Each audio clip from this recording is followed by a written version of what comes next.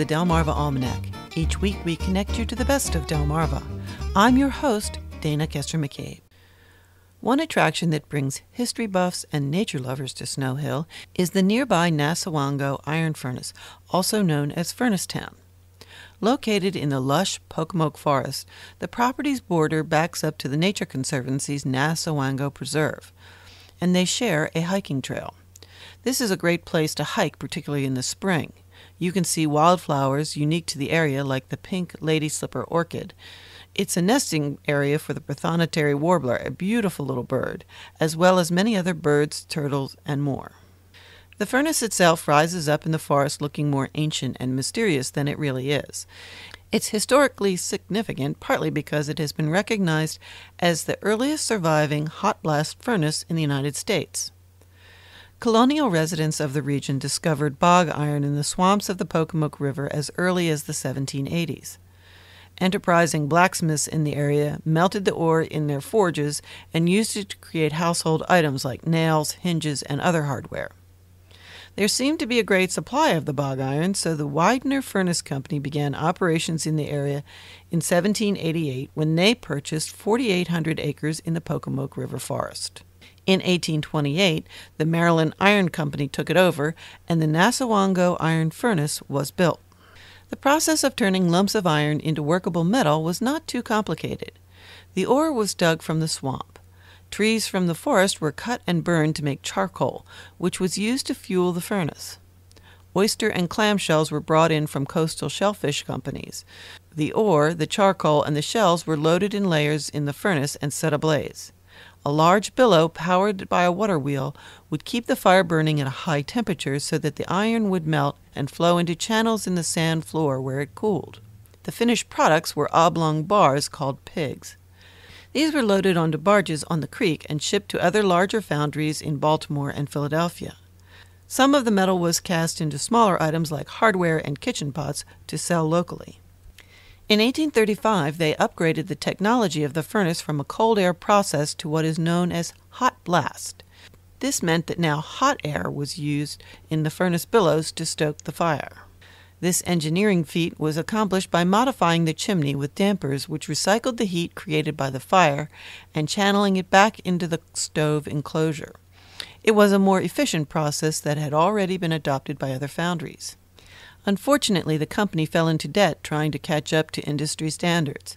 The operation was sold a couple of times, eventually becoming the property of a Snow Hill lawyer and entrepreneur named Thomas Spence in 1837.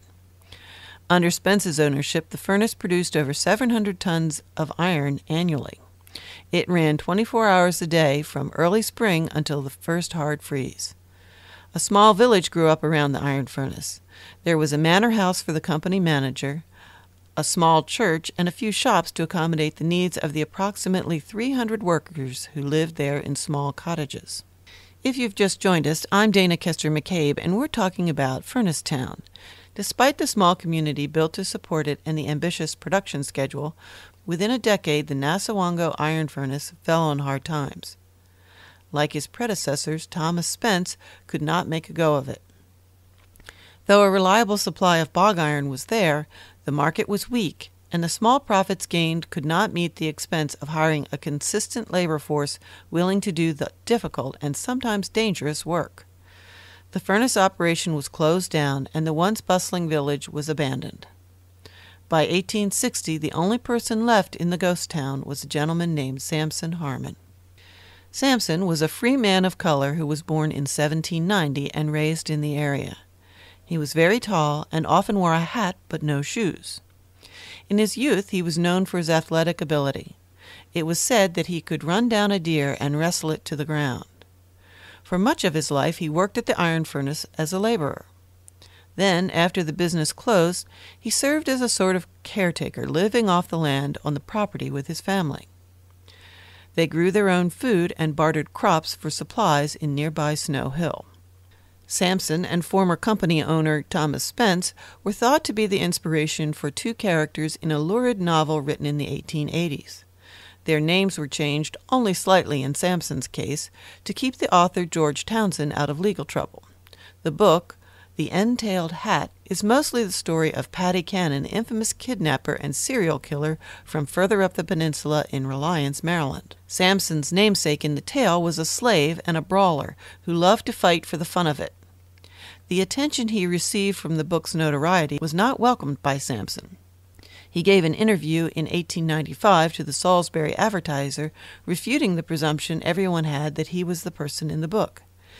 He wanted people to know that he was never a slave and that he was of good character. The book was, after all, a work of fiction, never intended to serve as the historical record. Samson must have been an interesting interview.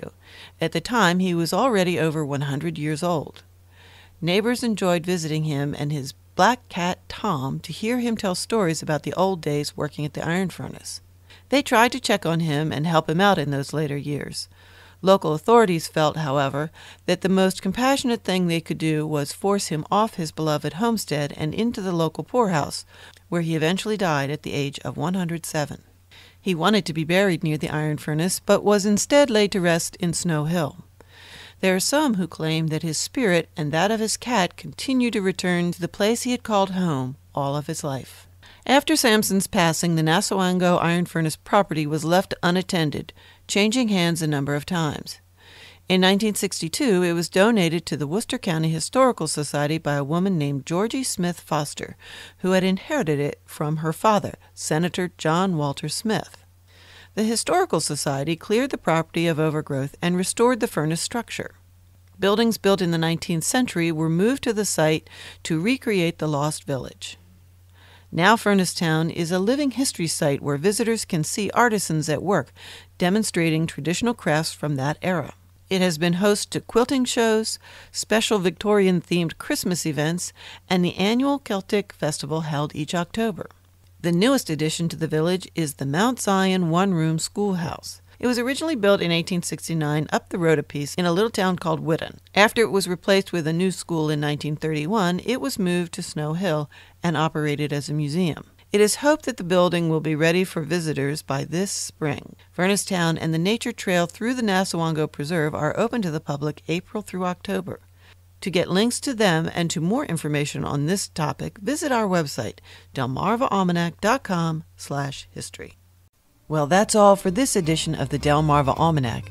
We'd like to thank our community partners, the Friends of Delmarva Public Radio, the Community Foundation of the Eastern Shore, and underwriters, eatdrinkbuyart.com, for their help in bringing this program to you, our audience. Our theme music was provided by Brightside Studio. This show has been a Moonshell production. Thanks for listening. Until we meet again, may the rhythms and tides of Delmarva bring you good fortune.